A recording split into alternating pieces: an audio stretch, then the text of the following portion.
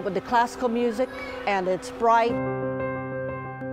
Plants and the butterflies just seem to glow. This is like the most wonderful place in the world, I think, to be right now. Welcome to Molbak's Butterfly Garden, where you'll see them gently land on flowers, ropes, signs, even you. The butterflies on my shoulder on me too. Closed for 2 years because of COVID, the garden is back open and better than ever, with new plants and butterfly species to see.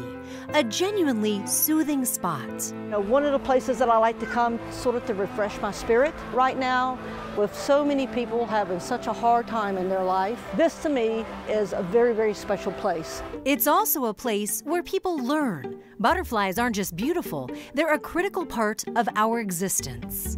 There's a sort of a hidden benefit to butterflies that people don't usually think about. Butterflies are great pollinators. There are estimates that at least 80% of our diet comes from pollinated plants. Sue hopes everyone who strolls through this garden leaves with a different perspective and enjoys a sense of peace. I mean, it's a magical place.